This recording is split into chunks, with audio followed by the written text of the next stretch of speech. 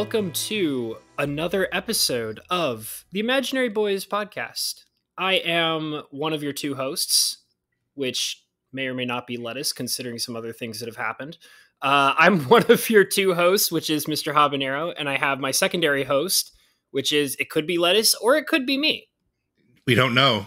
Yeah, we don't seem to know anymore. So yeah, how are you? You know what? Before we jump into anything at all, how are you doing, buddy? How you feeling? I'm doing okay. Doing okay? Like just kind of just yeah. okay? Yeah, there's nothing spectacular, nothing terrible, just a whole sort of having an average week. Yeah, I know that feeling. I've been kind of out of it these last couple of weeks because of everything that's been going on. I've already, I mean, I haven't really talked a lot about it. I talked about it in like a stream that didn't stay on my channel, but about a little over a week ago, I got the second vaccination for COVID, and that particular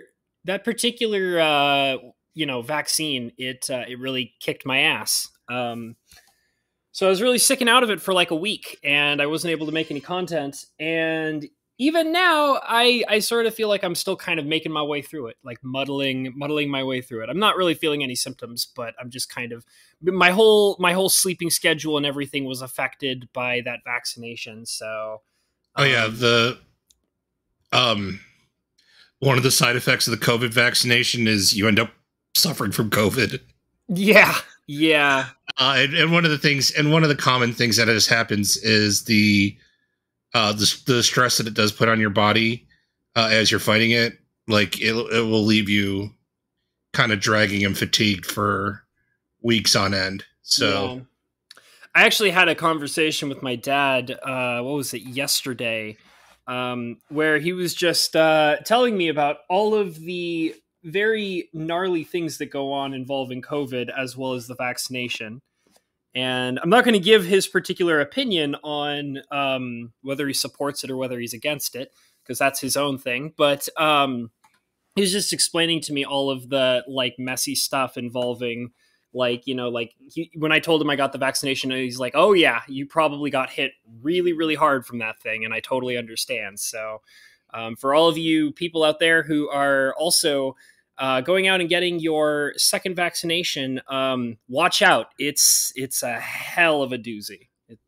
It'll whoop your ass, because it definitely did it to me. Right. Especially if you believe you've had COVID before.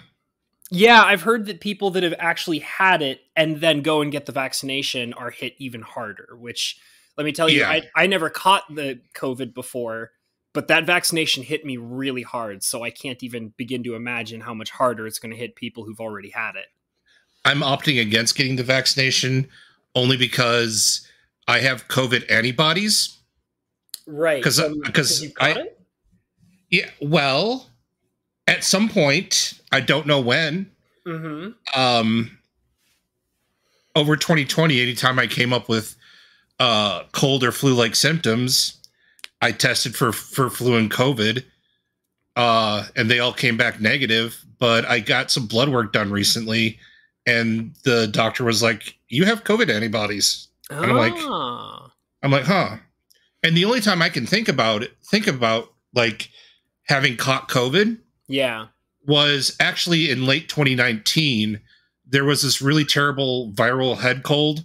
Yeah, I heard about a bunch of people. I heard about a bunch of people getting like a really, really terrible cold in 2019 specifically, and a lot of people have kind of come to believe, with a lot of evidence behind it, that was like the first strain of COVID that was kind of like out there in the world hitting people before we knew that it was actually COVID. Yeah, schools in my area got closed for 2 weeks. Mm-hmm. Because of just because of that head cold outbreak. It wasn't the flu. The doctors didn't know what it was, so they were just calling it a viral head cold and prescribing a bunch of homeopathic remedies, like vitamin C supplements, zinc tablets, stuff like that. Classic prevention stuff. Classic preventative stuff, and yeah, people and people stayed sick with it for a while. I know I was. It had drugged me down for at least 2 weeks. My ex-wife got something. She had kind of a cough and respiratory ailment from Thanksgiving to New Year's. Wow, damn, that's a long time. Oh my god, it's just about a month and a half. Yeah, that's intimidating. God, but the thing is, it wasn't constant. It was like she'd be okay. Like one day, the next day, she'd just have this really weird cough. Yeah, stuck with her, huh? Yeah. So that's I am not specifically against the vaccination itself. That's fine. I wasn't trying to if people are not really sure, I suggest skipping it. Right. Only because as so many unknowns, and like in the past 2 months or so, I know of at least 4 people fully vaccinated who had major hospitalizations due to COVID. Right. So, like, we now know that it doesn't actually prevent you from getting it. It doesn't stop you from transmitting it. The best that we can hope for is that it lessens your symptoms, but so they're like, yeah, it's the vaccination probably was what kept you alive. We think. Mm-hmm. So, like, if you're high risk, definitely take it. Like, if you already have like respiratory things, or you're high risk, you have other underlying health issues, yes, you probably should. Mm-hmm. But outside of that, if you're kind of sitting on the fence, I would suggest kind of sitting it out. Only because they're talking about, this vaccine is, they're talking about the Delta strand, and now there's another one coming. Yeah, I've heard there's like 3 different kinds roaming around right now. So Pfizer's already talking about additional booster shots.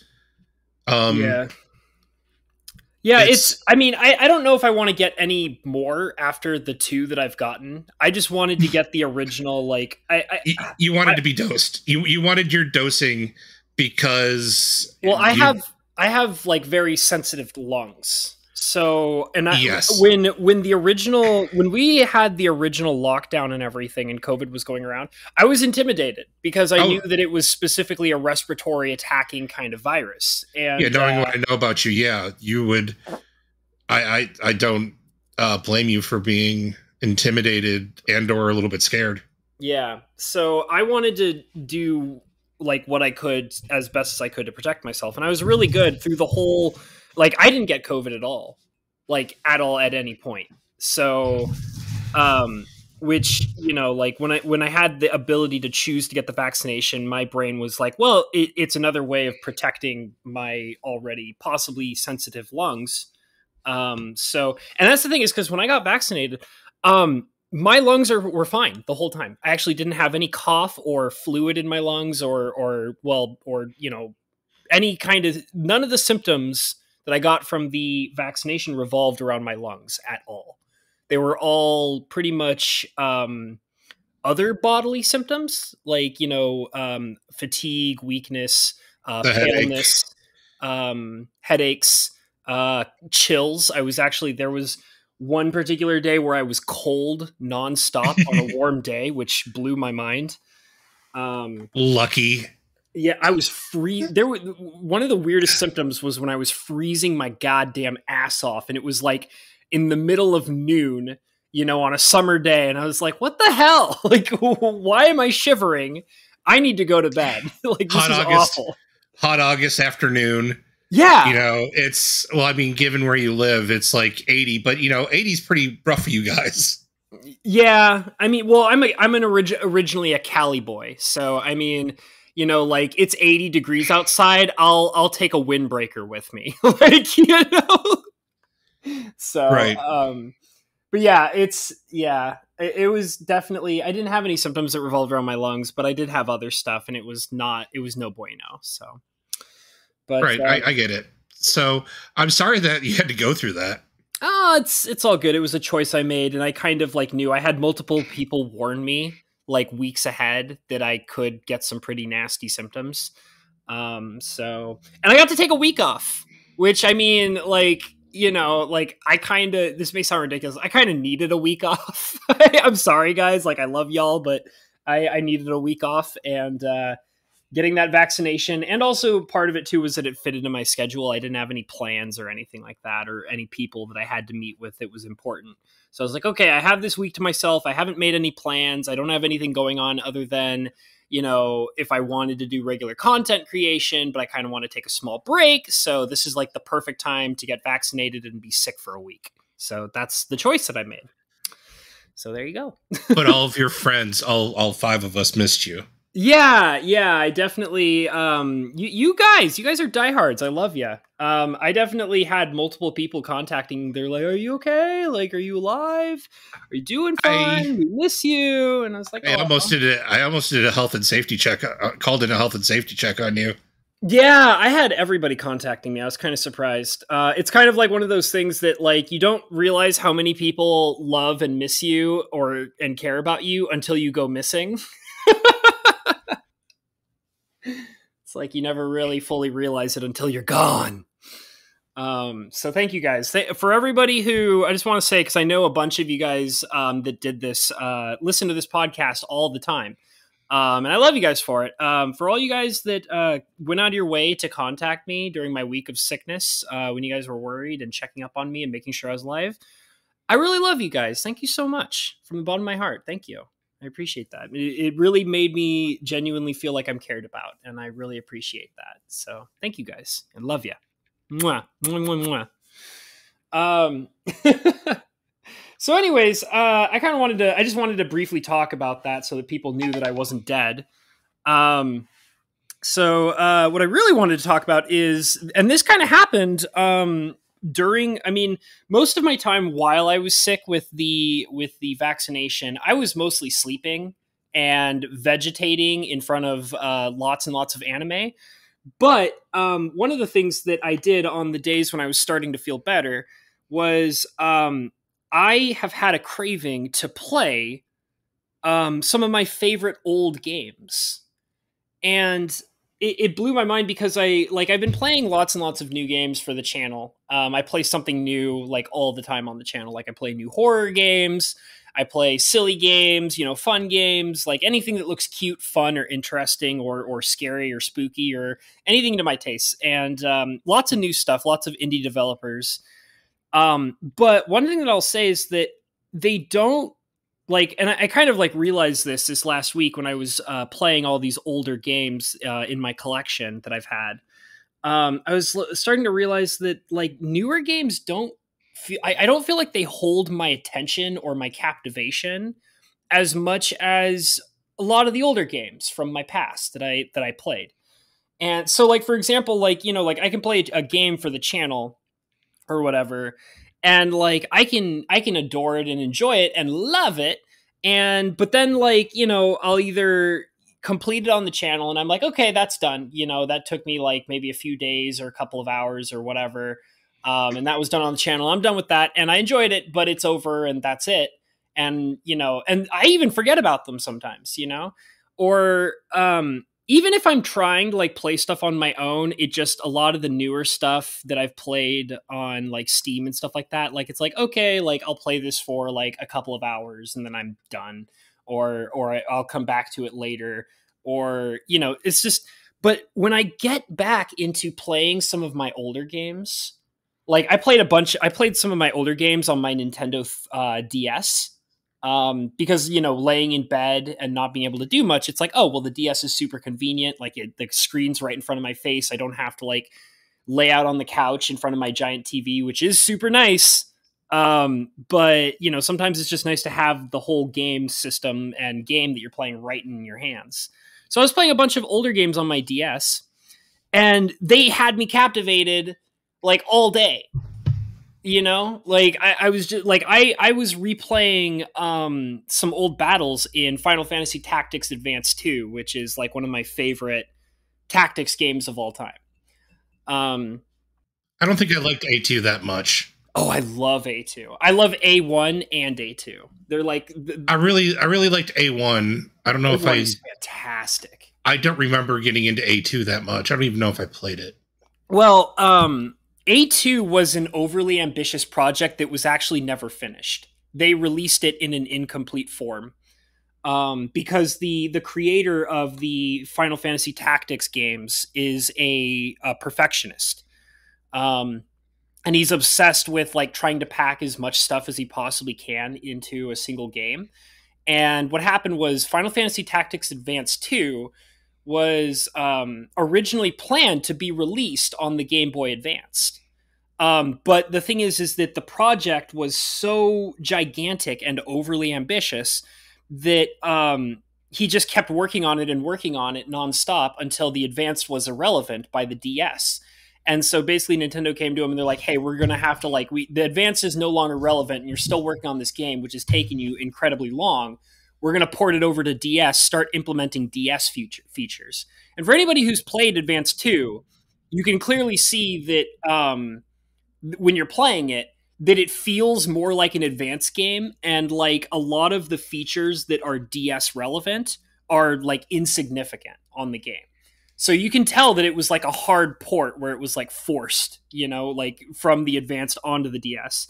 And even with the extra amount of time that the creator of the game had, plus all of the changing of all the features to make sure it's, you know, properly utilized on the DS, the game is still not complete. Like there are like races. He had like 4 or 5 other races that were supposed to be put into the game that ended up being removed because he didn't have enough time. They had the Seek class and the what are the flying bitches called?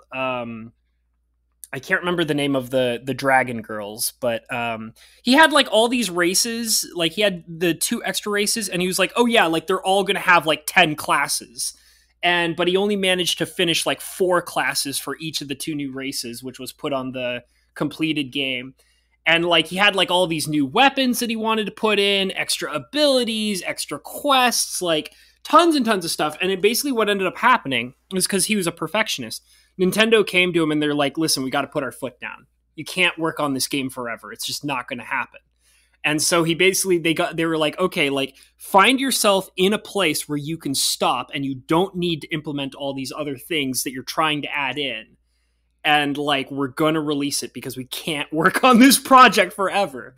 And he actually also because I love his work. He did like all the Final Fantasy Tactics games, if I remember correctly.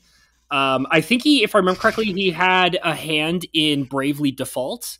And he also was originally the head developer for Final Fantasy X, but then he was like, because you can see like with his grid systems and stuff like that, like that's what he's really into.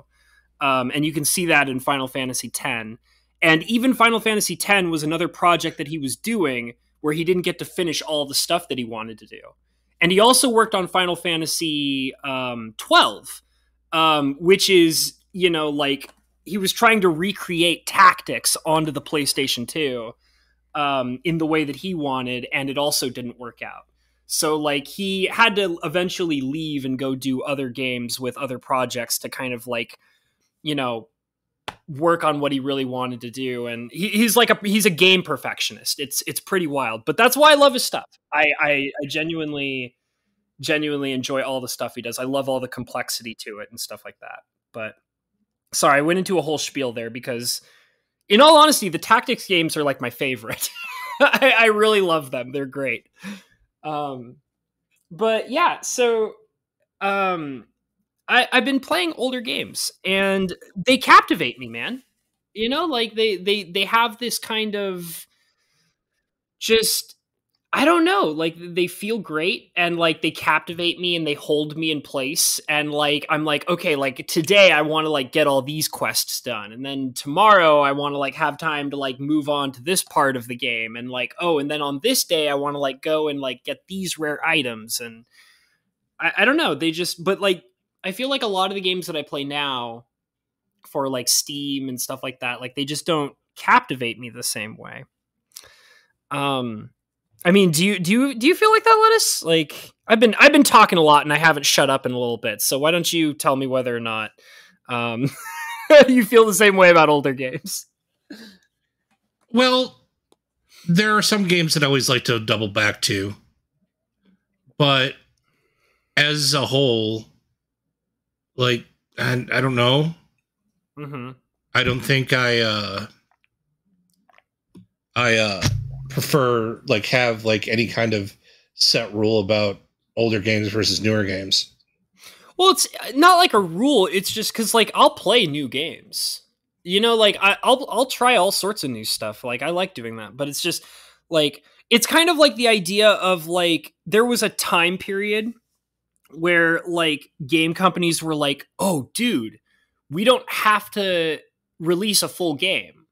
We'll just like finish most of the game and then release everything else as DLC and then have people constantly add on to it."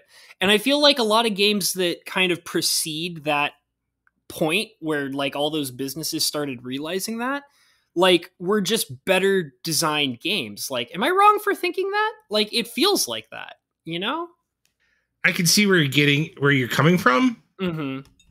Maybe because of the limitations, the inability to correct mistakes post hoc. Right. I remember you were talking about that when we were sorry to interrupt. I was just going to say I remember you were talking about that kind of stuff when you and me were talking about Blizzard a few episodes ago when I was trying to say, "Oh, just get new developers." And you were kind of telling me, "Well, it doesn't quite work that way, you know?" Right. The limitations kind of brought out the best in the developers. Mm-hmm. Because, you know, they did have to like make concrete choices, right, to get anything out, and there wasn't the sense of, oh well, we'll do this, and if it doesn't necessarily pan out, we'll patch it within a week. Right. Who cares if that NPC is flying across the map with his with his body parts like extending into the building? Like we'll fix it. We'll fix it later. Yeah. Oh man, and that's like I'm sorry, I didn't mean to bring Bethesda under fire here. Well, I mean, it just works. Yeah, it just works. It just works. Thank you, God Howard. Thank you, God Howard. shoot a giant in the chin with a arrow, and he just like rockets off into space. Yes. Okay, well, since you were the one who mentioned the god of all games, the lord of games of all time, the greatest game ever made, Skyrim. Yeah, that's what I have been playing nonstop these last couple of days. What were you playing it on? Were you playing it on your fridge? Were you playing it on your toaster? Well, now I have a completely all digital mug, high definition, 1080p. So with 8 gigs of RAM. So I was actually playing Skyrim on my coffee mug, which comes with the legendary special Director's Cut Edition 2.0. They released it full price for $70. Yeah, for the mug console, the coffee mug console. Yeah, I installed that. I installed that version on my fleshlight. Because now I can fight dragons and get off at the same time. In fact, actually, yeah. what's it that you say all the time? Bruh. You furry, I'm a dragon. Yeah. Bruh. You furry, I'm a dragon. More like riding a dragon. Oh my god, it's so good. Yeah, I've been playing oh man. Basically That one hell of a blowjob. that's hot. Unrelenting force. Oh yeah. Let me put this unrelenting force right in you, buddy. So yeah, I went back to Skyrim, and the thing is I didn't just go back to Skyrim because it's been years since I've played Skyrim. I think the last time I played, I think I looked at my like game log, and I think it said that the last time I played Skyrim was in 2017. So it's been about like 4 years since I've played it. And what I wanted to do was I was like, okay, like I not only want to play Skyrim, I want to have this completely brand new, unique experience that I've never had with Skyrim before. And the thing is that in the past, my older computer, which I back in 2017 is what I was playing Skyrim on, was not capable of having, like SKSE and all of the graphical mods and all this stuff. Like I had some mods on my older games, but I didn't have all the things that fix Skyrim. Basically, yeah. Basically, I didn't have any of the like really basically all the quality of life and all of the like unofficial patches and stuff like that. I didn't really have access to that because my computer was not powerful enough to run that stuff. So basically, I looked up some tutorials. I've had Skyrim Special Edition, which is, by the way, like the 20th time I've purchased frickin' Skyrim. And I didn't buy it at full price. I got it on a discount, so I didn't pay like the full $60 or $80 for the Special Edition Skyrim. If I remember correctly, because I've owned Skyrim for the PlayStation 3, I've owned it for the computer 2 different times. So like I had the original edition on my old computer. I had the legendary edition on my computer. I've had the legendary edition for the PlayStation 3 and the original for the PlayStation 3. And I've also, which all 4 of those that I just now named off, if I remember correctly, I paid I paid full price for 2 of them for the original 2. So that's like $120 at the time. And then I paid, I think, like $30 for the legendary editions for both the PlayStation 3 and Steam. So that's like another $60. And then, oh wait, I didn't get it on Steam. I just had the original computer game for the computer. It wasn't on Steam. Right. But I did pay like the full price for that. And then I bought the special edition for Steam, and which is the one that I've been playing on lately. And if I remember correctly, I got that for like $20 or less. They had like a really good sale on it at one point. So I was like, oh, I can get like Skyrim Special Edition with all of like the updates and stuff like that, like for less than $20. How could I say no? It's only just like the 20th time I bought it. Why would I say no?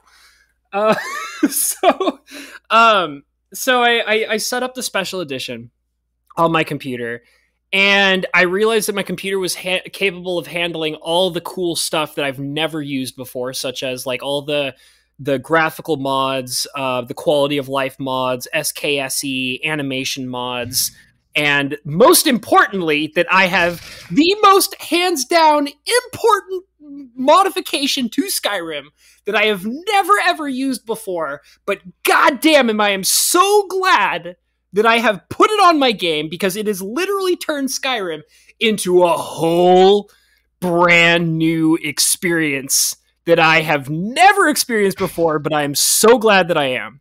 Thomas Tank Engine Dragons? No, my friend. You're thinking too small. Think bigger. Think juicier. Think bouncier.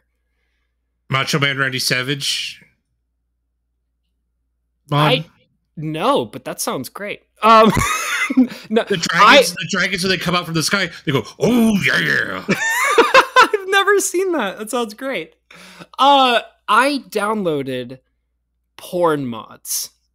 So many amazing porn mods. And I'm not afraid to admit that, because let me tell you, anything that brings Skyrim closer to like feeling realistic, or at the very least making it feel like Game of Thrones,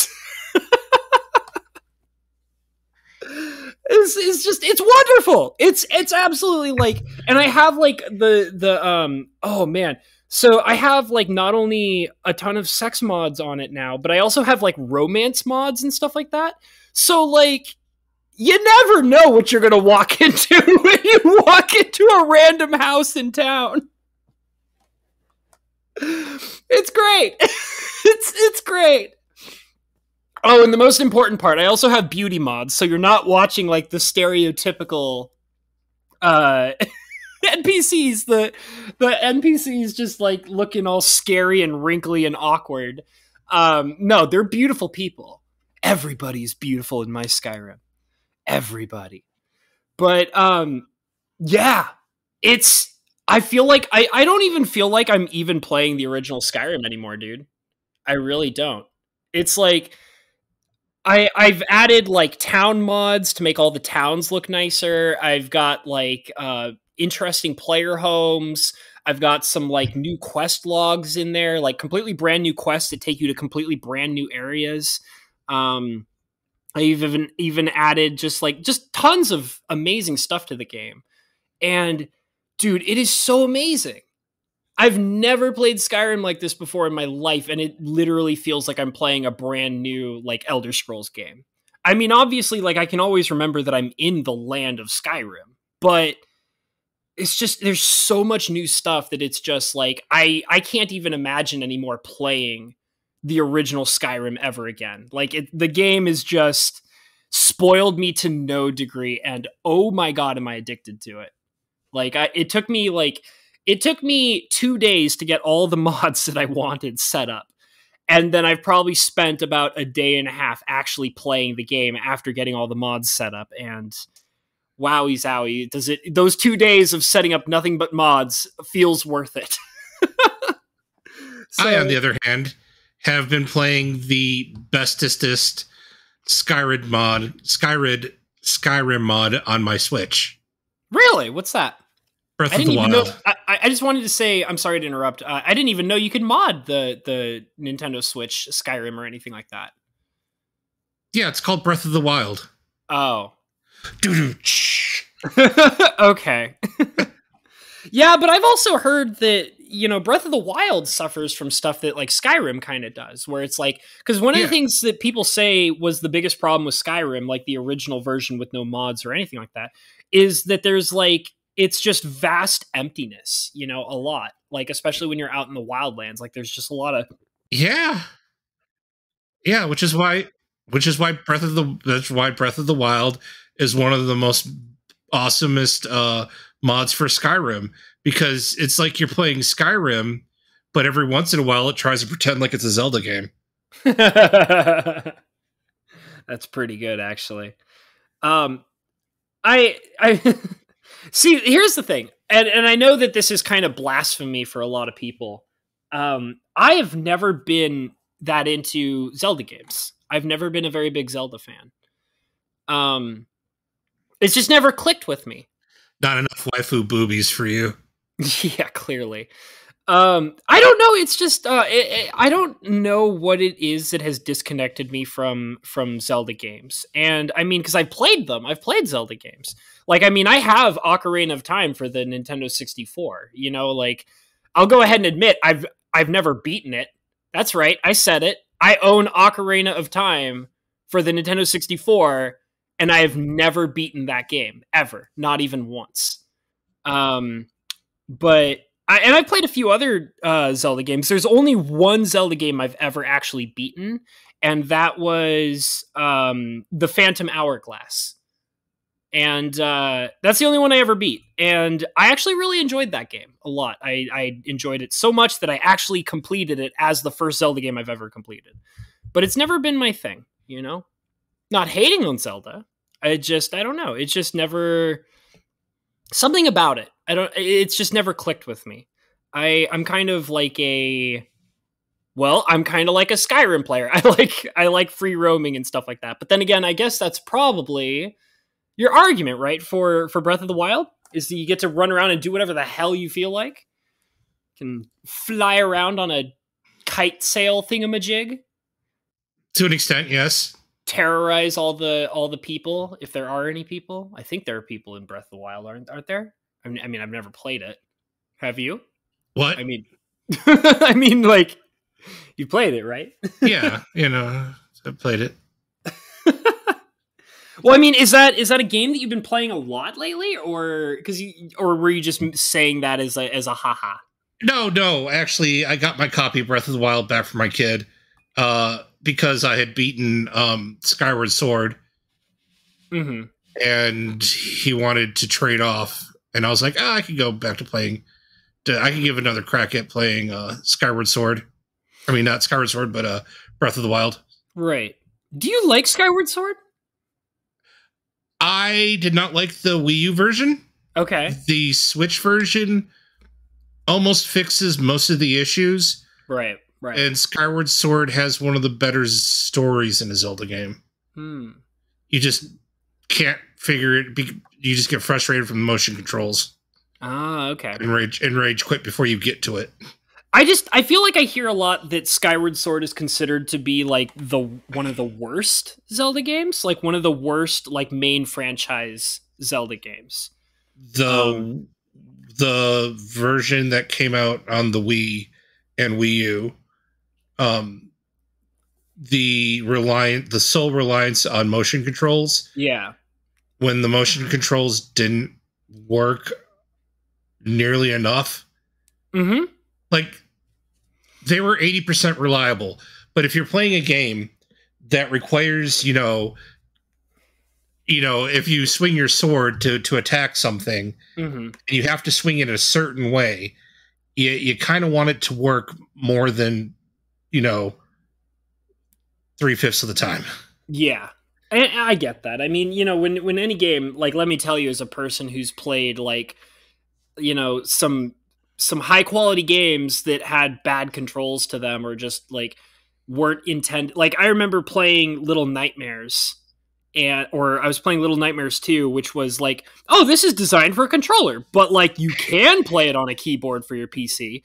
And I played that, and god damn, that was miserable. It drove me insane, man, trying to like control the character with a keyboard. It was just like, because like they had the idea of, like, with an Xbox controller in Little Nightmares, you have like the 2 analog sticks, right? So like you would control one analog stick for your movement, and you would control the other analog stick for your sight and camera. But like on a keyboard, that shit don't exist, man. You ain't got like 2 analogs for movement and for camera. Like, what are you, crazy? No, you get like your arrow keys for your freaking like movement, and then like some weird, it wasn't even WASD. I think I can't even remember like what it was that you had to press just to like make it so that you could move the camera in Little Nightmares 2. It drove me insane, and I was like, I can't play this anymore. It didn't do what every game does and map look to mouse. Yeah, no, they didn't do that. I remember distinctly they didn't do that.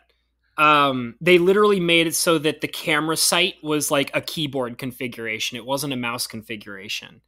It really super sucked. So like I rage quit that game. I'm sorry. By the way, Bo Falcon, if you're listening to this, I love you, buddy. I really appreciate you sending me Little Nightmares 2. It was a good time to be had while I had the chance, but god damn did that game drive me insane. Drove me freaking insane.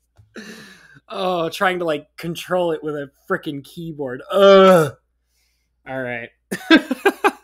But yeah, no, I get that. Like, I mean, if a game has bad controls, it doesn't matter how polished it is, like in how it looks. Like, if it's a miserable mess of a controller scheme, it's like, what the hell are you gonna do, man?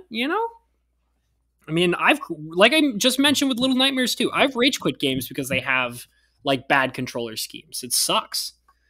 But yeah, I just feel like that I've heard a lot that like Skyward Sword was considered to be like, not only just like control wise. I mean, I do hear awful things about the controls, but I also feel like I've heard that like it just wasn't polished enough, or didn't tell a good story, or like I just heard lots of different kinds of complaints about it in general. So I don't know if it never told a good story. The complaints was the motion controls didn't function properly enough of the time to let it to allow you to ignore the times that it didn't work. Right, which is just miserable. Which is something you have to do with motion control games.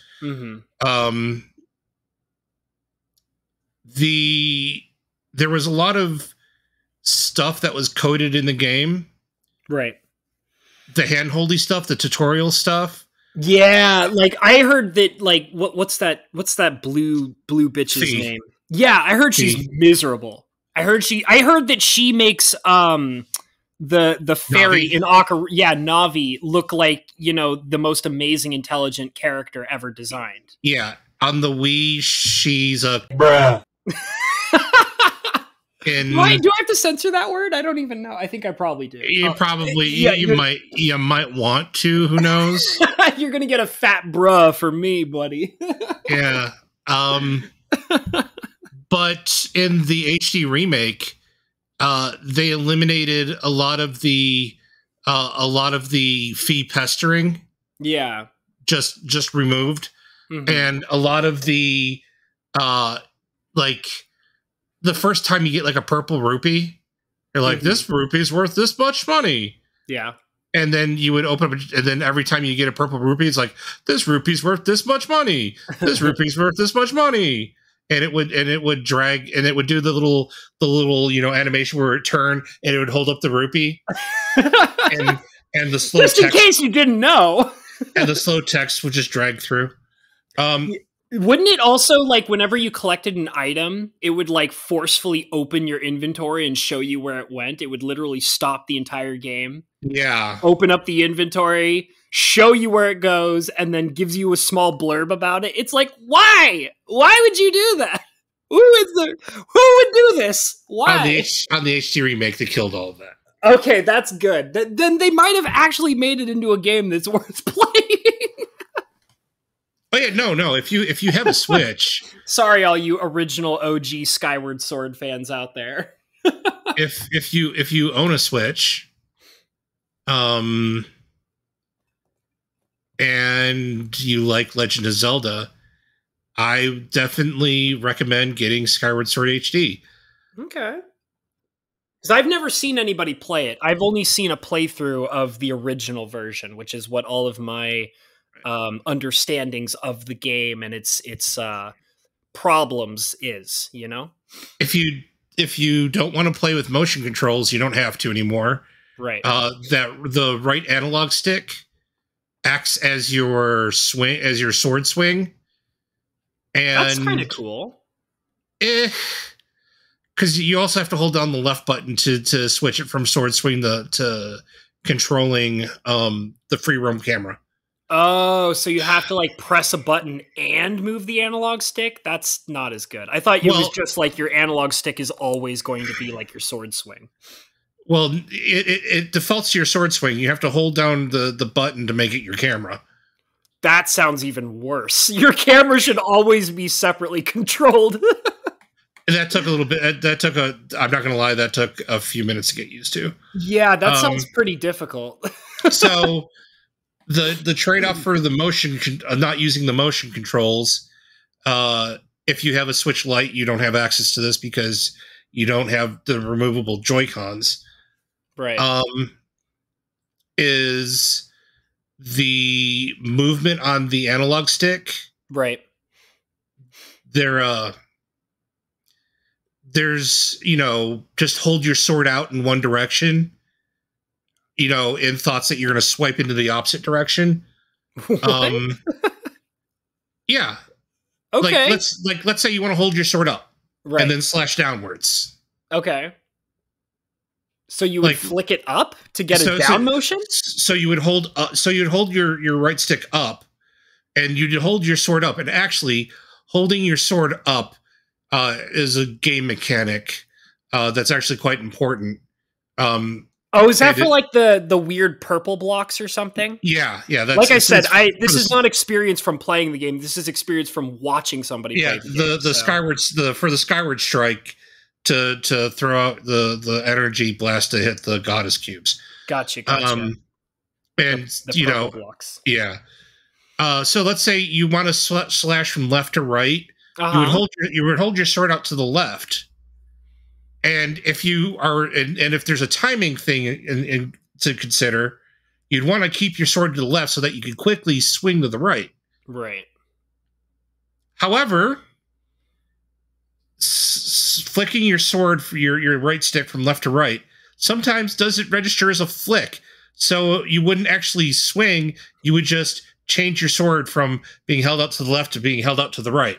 So even with analog controls, it's still kind of a mess, right? Yeah.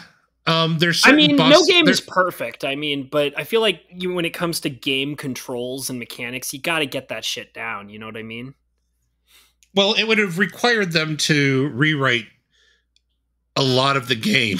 Yeah. Like completely redesign like most of the enemies. Mm-hmm. So that they behave more like Wind Waker enemies than Skyward Sword enemies. God, Wind Waker seems like one of the best Zelda games ever. Oh no, it straight up is the best Zelda game. Yeah. Like I said, I mentioned playing Phantom Hourglass. Phantom Hourglass is the sequel to Wind Waker. And then after Phantom Hourglass was Spirit Tracks, which is like the third story in that storyline. Yep. And as the only Zelda game I've ever beaten was Phantom Hourglass, I can tell you that game was awesome. I loved it. Like I have a lot of like really good memories of playing that when I was like a young teenager. Never played Wind Waker, but man, I love watching people play Wind Waker because that game is beautiful. It looks fun. It looks polished. Like I feel like whenever I watch people play it, there's pretty much little to no complaints about the game at all. Like the mechanics, the controls, the art, the story, the characters. It just seems like I feel like that Wind Waker, from what I've seen, is probably, in my opinion, one of the best Zelda games like that I know of as a person who doesn't play Zelda. So, but yeah, it sucks when like you have to kind of like, you know, play a game like, because you were mentioning with Skyward Sword, it's just like, well, if they really wanted to absolutely polish and fix everything up, they would literally have to make a brand new game, and that sucks. Right. Like, that's just well, that is the hole that Nintendo dug for themselves in the past two generations. Yeah. Well, I mean, but then again, also, like, taking that risk really paid off. I mean, like, the Wii is one of the most successful systems they've ever sold. I mean, the Wii U, I heard, was considered a flop, but the original Wii was, like, an outstanding global phenomenon of a success, you know? Yeah. So. Yeah. The Wii U did a good job of damaging all the success that the Wii built, though. Well, they kind of moved on. I feel like they moved on from the Wii U pretty quickly, though. I feel like they recovered, you know? I mean, you don't think so? Like, maybe they're still financially recovering from that as a mistake? Well, no. Like, whatever kind of war chest or coffers that they built during the Wii era, or during the Wii generation, the Wii U ate into a good bit of it. Yeah, I believe that. And but the Switch is doing the Switch thing, and it's a good system. Yeah, I don't think that the Switch is considered as successful as the Wii, but I feel like in time it will get there. You know what I mean? Barring like sales fall off next year. Is it actually more successful than the Wii, and I just don't know what the hell I'm talking about? Barring a sales fall off next year, it will actually surpass the Wii. Wow, that's actually pretty impressive. I'm legitimately impressed. Well, awesome. I mean, it seems like a great system. It's just I haven't gotten there yet. You know what I mean? And I don't know if I want to get there. Like, I'm not sure. As a person who is still playing Skyrim, I don't feel like I need too much in technology upgrades for video games. But here's the ultimate question that I have, though, is, you know, you said you have the ultimate Skyrim modification, which is Breath of the Wild. But let me tell you, does Breath of the Wild have, like, perfect realistic skin mods and like big bouncing jiggly boobies and sex mods. Does Breath of the Wild have that? Because come at me, bro. Zelda's got quite the booty. Like bare ass booty, or just like, I think that girl has junk in the trunk based on the size of her shorts. No, not bare ass booty, but she does. But she does cute little scoot things and stuff. Little scoot things. That does sound adorable. Zelda in the in the memories in Breath of the Wild, she's cute and adorable. Do they have like an adorable like furry fantasy like Midna in there somewhere? The Zora princess. Okay, some fish ladies. I can get down on that. All right. If you is a bit scaly.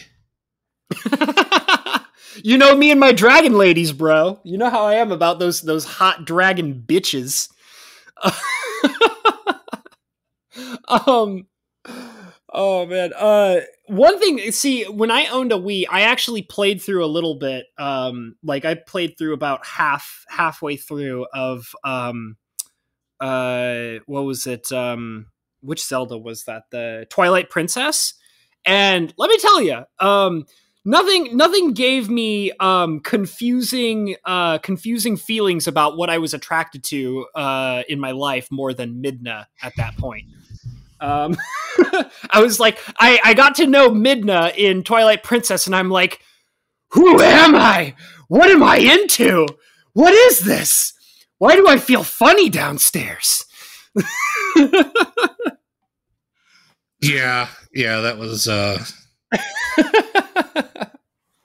Twilight Princess was Nintendo way overcorrecting for the perceived childish nature of Wind Waker. Yeah. Oh yeah. No. That's definitely a lot of people, because like originally, because I was watching a playthrough of Wind Waker quite some time ago, and the guy who was playing it was actually saying how when Wind Waker was first announced, it was one of the worst received announcements for Zelda at that time. Because like nobody thought it was going to be a good game because of like the cartoon Link and the weird colorful light, like, palette that they used, and the model styles and textures and all that. And people were like, where's my serious dark Link? Like I need a gothic, Lolita Midna who's a furry. Where is that in my Legend of Zelda playthrough? Where's my adorable like furry princess? Where's my gothic hardcore, angsty Link who turns into a wolf because he's also we're all furries. They're all furries. Every character is a furry. That's what Twilight Princess, the furry fantasy. That's what they should have called it, the furry princess. That's what they should have called it. I thought that Twilight Princess was all right while I played through it. I just didn't, as a person who just doesn't like Zelda games that much, like I just couldn't get into it. Like I just got tired of it. So, did you play through Twilight Princess? Yes. Did you really like it, or how'd you feel about it? It was okay. I had some gripes. I didn't like wolf combat at all. I've heard that before too. The one playthrough that I really liked watching, the guy also told me that Wolf Link was like his least favorite part of the game. So it just seemed like, is it like, and his explanation for it too was that he's like, I'm here to play Link. I'm not here to play a wolf, Yeah. If I wanted to play Pupper's Link, I would have just fired up Oni. Oni, is that the one about the white wolf god or whatever? Yeah, the painting thing. Yeah, that game was so cool. That game was like a masterpiece when it was first released on the PlayStation 2. I'd never seen anything like that game before. That was so cool. Man, that takes me back. Wow. Wait a second, that game's name wasn't Oni, it was something else. Yeah, but I knew what you were talking. Wasn't it called like Okami? Was it Okami? I think it was Yeah, OKAMI. yeah, it's Okami. Yeah, that game was so cool. But like, even though you said Oni, I knew exactly what you were talking about. Like, Yeah. that game was so cool. Yeah, if I wanted to play as Pupper, if I wanted to play Legend of Zelda as a doggy, I would have just played Okami. God. Did they made a sequel to it, right? They should make more Okami games. No, they did an HD remake. Oh, God, that needs to make a comeback. That game was so cool and beautiful at the time. And like the whole painting style and like even the fighting style was great. Like just like those were some like unique and polished like game mechanics and stuff like that for that game at that time. Like that game was amazing. I would love to play like a new Okami game. That would be so fun. Man, like this is what I'm talking about. Like see like my memories of playing older games just feel so much more I mean, it could just be like the classic rules of nostalgia goggles, but I also feel like that they just captivated me more and they were just, there was more there, that's kind of how I felt about it. I mean, older games do seem to have more to them. Mm-hmm. I mean, also a part of it is also probably that, like at those times when I was playing those games, like when when I was really into playing Skyrim, like that's because I was either a teenager or a young adult attempting college who had tons and tons of free time to just waste on Skyrim for like days and months at a time, Like right now, like I mean, I'm replaying Skyrim, but I'm actually like struggling to like make sure that I have the time to be able to play it at all because let me tell you, like playing Skyrim, it's just like you better be ready to sink hours into it, like maybe even days, possibly even weeks, like, to like get anything done. You don't think so? I mean, I guess you could power level through it if you wanted to. Well, I just never saw Skyrim as being one of those games that where if you don't want your session to be, that long, then it's kind of hard to feel like you could do things there like for as empty as vanilla Skyrim felt, and even modded Skyrim still, there is a lot of void yes in that map. Well, I mean, because you have to like make an effort to fill it in, and sometimes you just like I said, I spent 2 days modifying the game before I actually played it. So yeah, there can be a lot of empty space, basically, even with mods. I get that. But yeah, but you go dungeon crawling, and your typical dungeon takes a set amount of time to clear out, depending on the dungeon, depending on what you're trying to do, and you just go into a dungeon, loot it for what you think you need, get out, fast travel back to your base. And that's a good clean session. It's not like Minecraft where in order to accomplish things, you find yourself in a cascade of like small goals that never end. Yeah, I get that. Like, definitely, I can definitely say that because like I was about to disagree with you, but then I realized that all of my disagreements were because of mods. Like I was like, oh, well, I have a mod that makes like crafting tedious where I have to go out and collect all the resources and blah, blah, blah, blah. And I'm like, yeah, but that's like a choice of my own play style. Like if I were to play the game unmodded, like vanilla, yeah, you don't actually really need to like really go way out of your way to like do a bunch of small tasks to get what you need done. So you're right. I definitely get that. Well, even vanilla or just graphics modded Skyrim, depending on the build or the kind of character you want to play, you still need to go out and farm ore. You need leather straps, stuff like you still need to collect a lot of that stuff. You're going to spend some tedious hours leveling up your smithing and enchanting, which is just standing in place and making things and hitting E like a Riri. Oh God. One of the things that drives me insane about Skyrim is how like they have like and I'm going to look into seeing if I can find like a mod to like remove it.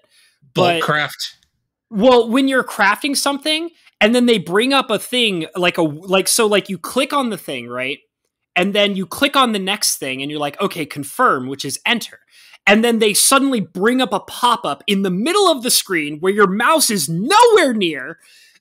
And it says, are you sure you want to do this? And unless you got some freaking triple level, DPI on your mouse, it is a pain in the ass to scroll your mouse all the way from like the top corner of the freaking window, which is where you were primarily crafting, just to click on the button to confirm that you want to make the thing, which doesn't register with the enter key. So I can't press an enter key or a hotkey to confirm the stupid message. I actually have to move the mouse into the goddamn window to confirm the thing. It's like, why?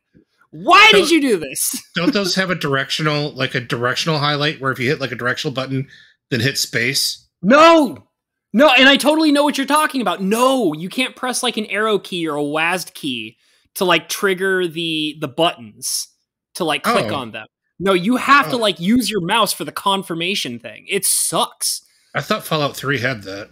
They might have it, but Skyrim doesn't have it. That's strange. Yeah, so I'll probably have to see if I can find a mod, because that just reminded me that I've had to deal with that a few times because I only just started getting into crafting and it's driving me insane. Listen, okay, my beautiful naked model needs different kinds of underwear, and I don't want to be pressing the goddamn window key every single time. I want to craft a piece of goddamn lingerie. Because there's a lot of lingerie. Don't question me about my playstyle choices in Skyrim, okay? It's immersive, okay? It's immersive. It's not... I'll just be straight up with you guys. I'm just playing a porn game at this point. Thursday. I mean, yeah, we go from playing, pornographic Candy Crush to playing pornographic Minecraft. Hey, I don't know what it is. I kind of remember when I realized that I actually like it's funny because I can remember all the way back to being in middle school and high school and sneaking on to Newgrounds back in the day and then telling them, tee-hee, of course I'm 18 or older. And then just all the porn games on Newgrounds.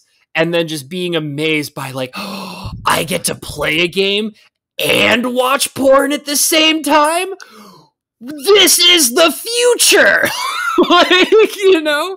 And man, I love that. And then I kind of as I got older and more mature, I kind of stepped away from that stuff. I was like, no, I'm not really into porn games. That's not really my thing, blah, blah, blah, blah. And now here I am, a grown-ass adult. And I started getting into slowly from one particular person that is really one particular person that I've communicated with a few times who's really, really into porn games and started giving me a couple of recommendations. And it was always oh no, the gameplay. It's the gameplay. The gameplay is good. And then you play it and you're like, oh my God, the gameplay is good. But there's boobies everywhere. and you're just yes, this is what I wanted. And now I'm just kind of wanting to play games where it's just I don't need to feel all uppity as an adult and avoid porn games. I can enjoy this. I can genuinely enjoy this. And now here I am playing Skyrim with high definition 4K perfect skin booby ladies. And by the way, I'm going to go ahead and say for all of my lady fans out there too, the men look great too. I wasn't just going to have the women look good. No. I gotta have all the beautiful people in my game. So I've got beautiful man mods. I've got beautiful woman mods. I've got all that stuff. And goddamn, Skyrim is so much better when it has beautiful, naked, freaking playable characters. It's amazing. I don't think I can go. I don't think I can go back. I don't. It's just I don't think I could boot up vanilla Skyrim and be where are all the boobies? I don't think I could do it. I don't think it's possible for me anymore.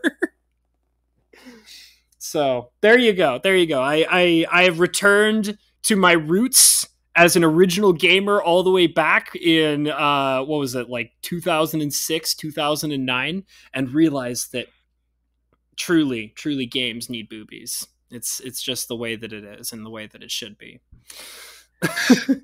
And here you are, talking about how awesome, it was to play a game with boobies that came out in 2006. And I'm like, it's 1982 and I'm playing games with boobies. Like, what was it? The original Leisure Suit Larry? Custer's Revenge on the Atari 2600. Oh my god, I think I know that one too. Like, not that I've played it, but I think I've seen it. I think I've seen that. I mean, everybody's seen it.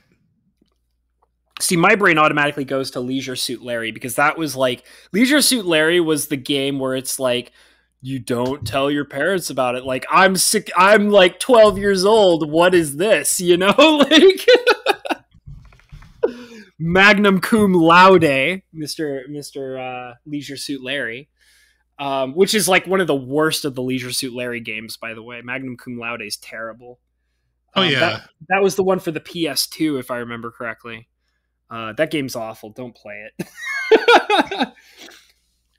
But like the old ones for the old Sierra Leisure Suit Larry games, like those games are great. Like the old school ones, those are amazing. Like they're actually, because like for anybody who's never played like a Sierra game, like the Sierra games were so good. Like even if you ignore Leisure Suit Larry and all of its wholly amazing, pornographic scenes, which is what that game's all about. If you've ever played like King's Quest or what was the other one? Was it Space Quest? Was it just called Space Quest? I think it was. So if you guys have ever, yeah, King's Quest and Space Quest and the Sierra games are so good. They're like so polished for their time. They tell great stories. The gameplay is fun. The puzzles are interesting. Like the characters are fun. Like those are just great games, man. Great games. Going back to, like I said, old games, man. Not all of them. Like I'm not going to say every old game is a masterpiece, because let me tell you, I've definitely seen stinkers for sure for old games. But man, there's just about when you look into like the ones that were like genuinely masterpieces, it's just like, man, those were such a great time for what they were and what they ended up being, Oh, well, I think we should get kind of close to wrapping this up. What do you say, buddy? Yeah. We had a good chat, good talk. Yeah. Is there anything else you wanted to mention about like old video games or? Well, no. I think you've covered it pretty well. Yeah. When you mentioned old games, I didn't think this is one of those things where you're where the age gap kind of hits us. You're talking old games, and then you're like Skyrim, and I'm like, Skyrim's not that. Oh my god, Skyrim's like 15 years old now. Skyrim is ancient, which is mind blowing. Yeah, but for me, I thought you were going to be like talking about getting into like N64 games. Oh, I mean, I could because I played a lot of N64 games. Oh, I thought you were, when we had discussed this, you were going to talk about an N60, like getting into like N64 and original PlayStation era games. Like that was the kick you got yourself into. Yeah, I know you say that you own a functioning N64. Yep, I do. Okay. I don't really play it as much because I don't have a TV that can run it. Because the system is so outdated, I just can't plug it into anything. They sell HDMI upscalers for the N64. Oh, I might have to look into that then. Well, I mean, when it comes to N64, like I definitely like. I mean, I have the original Super Smash Brothers. GoldenEye was one of my favorites, which I still have. Pokemon Stadium was my freaking Jimmy Jams. Nobody could beat me in that game. That's like the one game that nobody could beat me in was the original Pokemon Stadium. Probably because you used hacked Mons. Not at all. Actually, the secret was Haunter all the time, every time. Surprisingly, don't go for Gengar. Gengar is like the problem with Gengar was that he had the best stats, but he had the worst move pool. So the secret was to go Haunter. Like always put Haunter in your team, and you were good to go. And that's from the original roster. That's not from like adding in your own monsters or anything like that. But yeah, I used to always have a team with Haunter on it, and that would pretty much clean everything up. And then the rest of the team was kind of just whatever I felt like at the time, as long as the type combinations were okay and didn't, mess each other up and stuff like that. So, but yeah, I used to be really good in Stadium. I was the best. Nobody could beat me. Sweet. Yeah. I was pretty good at GoldenEye. Really? I loved GoldenEye, but I wasn't great at it. But I loved playing it. Which is why I still have it. It's kind of like how I feel about Monopoly. I don't really win that often, but goddamn do I love playing it. Yeah, but, GoldenEye is a good game, whereas Monopoly is just, torture. Ouch. Hurtful. How do you think Hasbro feels about that? Yeah, I don't give a shit about Hasbro. I was about to say, are you actually going to sit there and make me say, bruh, Hasbro? Yeah, they're a pretty not so good company. Okay. By the way, Hasbro, if you're listening to this, feel free to sponsor me, and I will say nothing but good things about your game and your company. I bought the D&D set, Hasbro. Please sponsor me. That failure booster box, the failure magic set that you released that you'll probably never ever release ever again. I bought that. Okay. Yeah. Well, I mean, we can always talk more about really old video games, but the reason why I want to talk about Skyrim is because I got really, really into it again. And I'll probably be into it for a while because all the mods, all the boobies, all of the new quests, and so yeah, I'm here to play this for a while, and I won't be playing it on the channel. I know you guys are like, ooh, Mr. Habanero is doing a sexy playthrough of Skyrim, and it's like, yeah, I am, and that's also the reason why none of you are going to be able to see it. Yeah, you like having a YouTube channel. Yes, I do. I do love having a YouTube channel. Well, I mean, because a part of it too was that, and this may sound kind of weird, but I kind of wanted to have a game to myself also. Because I mean, I love playing games for my channel and doing that, and that's something that I love doing and sharing with people. But I also want to kind of have a game that I can just kind of privately enjoy to just kind of unravel, where it's just I don't have to worry about the main thing is because it's not that I have to worry about the people that are watching it. It's I have to worry about YouTube and their platform and stuff like that. So it's I can't do all the things that I want to do through a relaxing game playthrough of whatever I feel like on my YouTube channel. So I was basically okay, well I can, play all these other games and do all this. I can play Minecraft on my channel. I can, play this and that and this and that. But I don't really have a game where I can just kind of lose myself into. I can be as outlandish and wild and crazy and say whatever I want and do whatever I want and have naked, nude, bouncing boobies on the screen without having to worry about YouTube, being well, your channel's out of here. So that's kind of what I was trying to accomplish with the new Skyrim playthroughs, just to kind of have a little playground to do whatever I want in, Yeah, no, that's understandable. Yeah. So, maybe someday I'll do something with my current playthrough. If there was something maybe if there was something that I really wanted to disable the porn mods. No, not disable the porn mods. Just put it all on Patreon. Just put it all on Patreon, man. If you're gonna watch me play Skyrim, you're gonna watch me play with all the porn mods, and goddamn, you better be a supporter of my shit.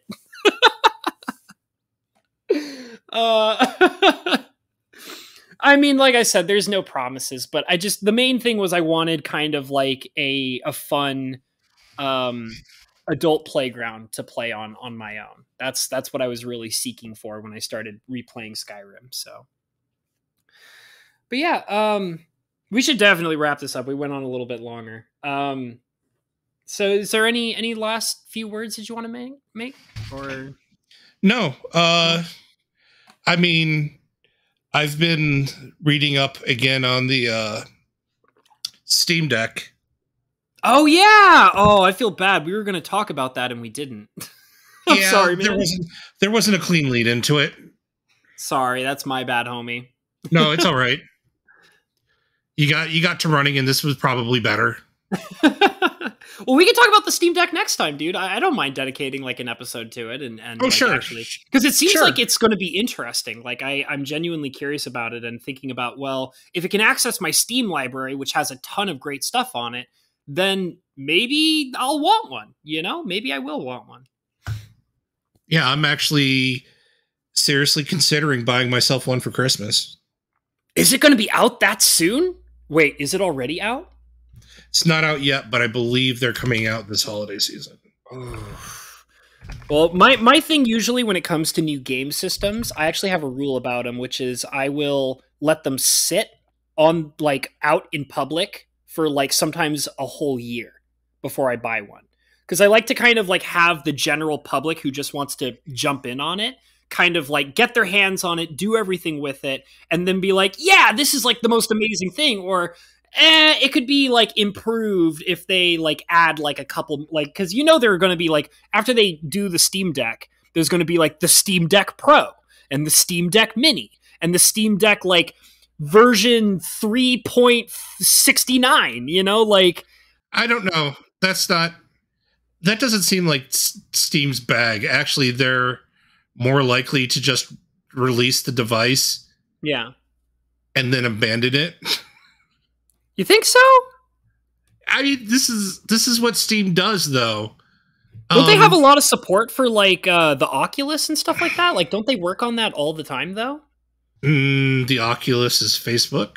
Oh, which is the one that I'm sorry, guys. Which is the one that that Steam does?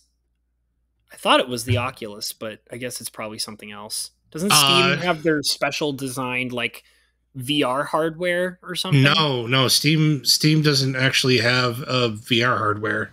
What? I thought they actually owned and supported like their own personal like VR headwear. I thought that was a thing they did. God, I did not know. I'm so out of touch. Are you sure? Because isn't there like two different like VR sets or something, and they're competing for each other against each other or something like that? And I know one of them's the Oculus. I can't remember the other one though. I mean, there's the two that I could think of off the top of my head, and there's more VR headsets than that. But the two big ones is Oculus is the Oculus, which is Facebook owned. Mm-hmm. And then the HTC Vive is the big one. Okay. Who owns that? Do you know? Or if not, it's all good. HTC. Oh, duh. Okay. Yeah. Okay. Huh. I thought for sure. I guess I'm wrong, but they might actually have the Index, but the Index is. I think Steam might actually have the Index. Okay. Is that like the name of the headset, or is that like something else? Like their kit. Okay, got it. Because I was just looking into it. Okay.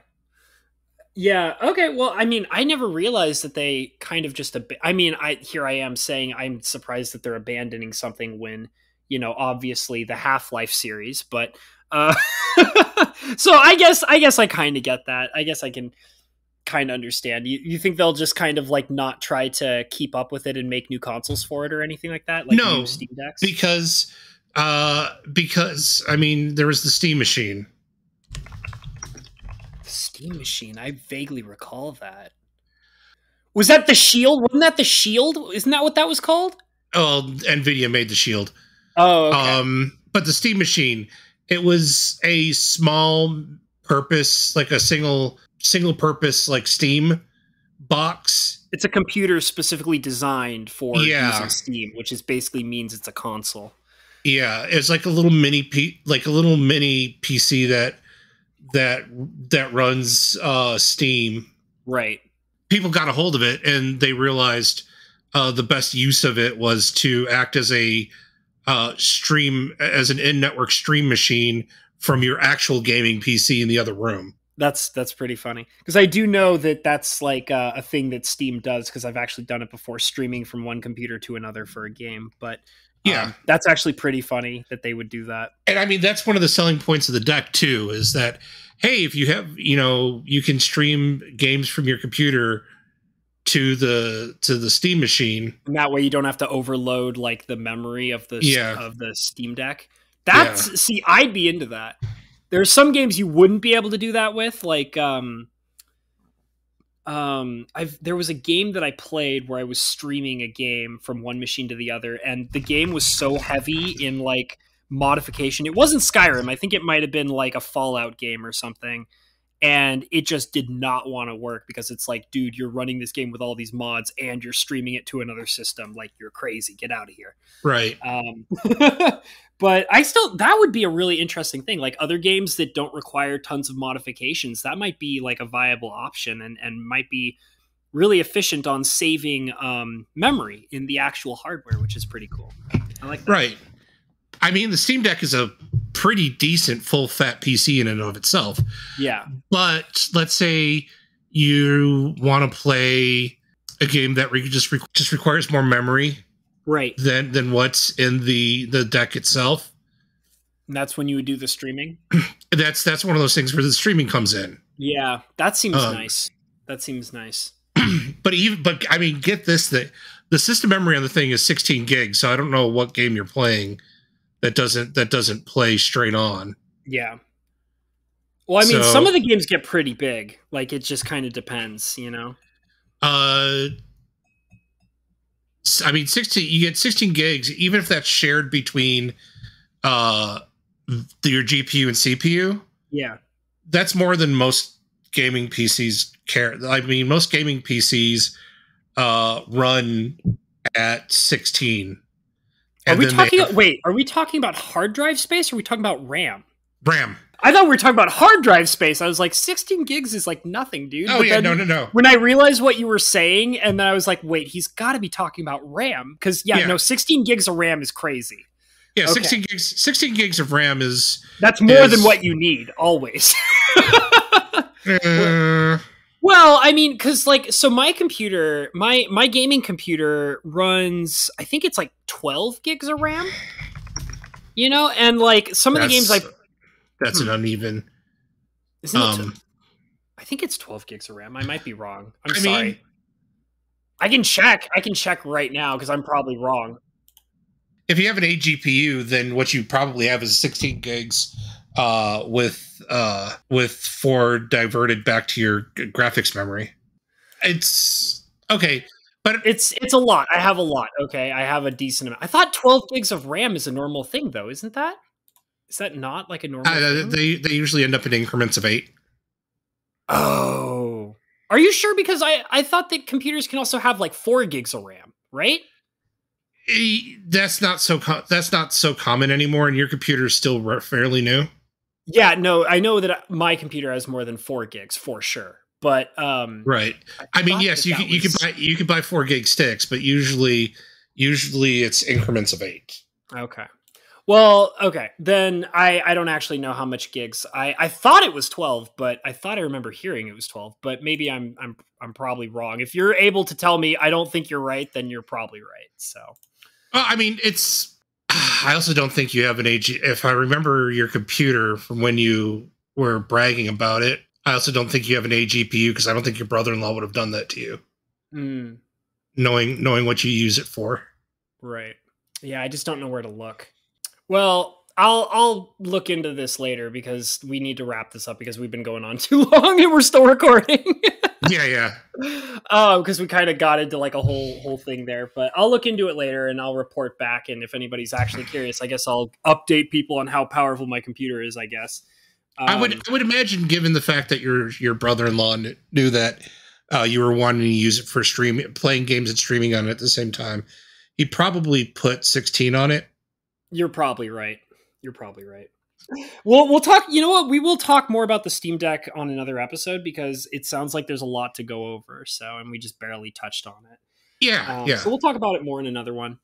Yeah, I think we've said our last words, which have two different times now turned into long spiels, which we should probably move on from. So I think I'm just gonna. Do you want to plug anything or say anything special or anything like that? Like, do you want to any support or other than go look at Lettuce's channel, even though he doesn't make videos? Try not to say your mom.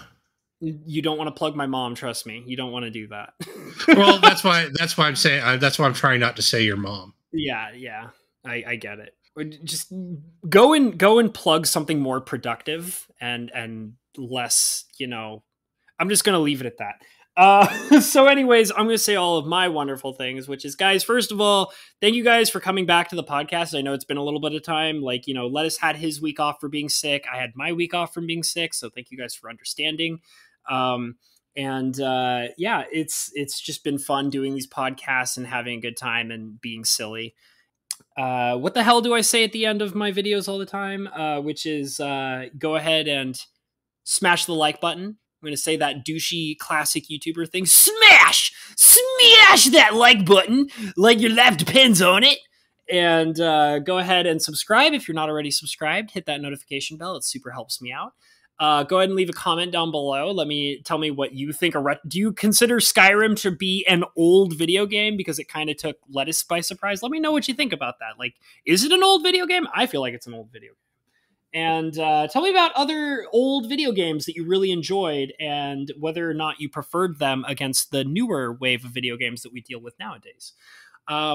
Check in the description below for all my wonderful links, such as PayPal and Streamlabs. All donations are greatly appreciated, and they really help the channel out. And I want to give a wonderful shout out to my amazing, amazing Patreon members, because it's the wonderful donations that they send me on a regular basis that allows me to keep running the channel in the absolutely spectacular way that I do so at the moment. So those wonderful Patreon members that have my back always include the man who is sitting right here before me, Mr. Beautiful, Sexy, Amazing Lettuce Boy, right here, right now. As well as Mr. Bo Falcon and Fijuke Enterprises, James P., Miss Rebecca, as well as Mr. Scorpageist. Thank you, wonderful Patreon members, for always supporting me in the amazing ways you do. You guys are amazing, and I love you. Kisses. And let's see. Follow your dreams, clearly. I always have to say that. And because I mean it. I'm not just saying it, I actually mean it. And other than that, guys, thank you for being here. And we have been the Imaginary Boys. Goodbye, everybody. Bye.